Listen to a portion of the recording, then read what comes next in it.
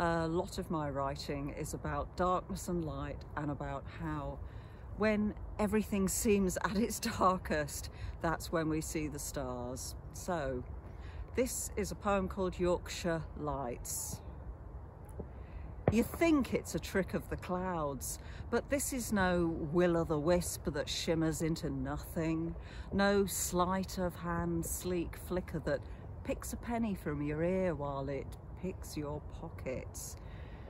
These are slow lights, sure lights, built for the long haul, banked fires of bronze peat to outlast hungry winter, rusty with the mucked up brass of shuttered shops, stoppered coal mines, empty wallets, a flag steeped in bloody mindedness, the opposite of surrender.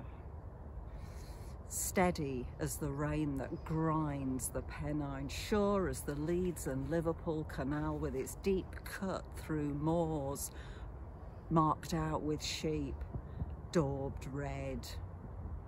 It takes less time than you think to adjust glare-adapted eyes, relearn the lessons of iron light, and reclaim night vision.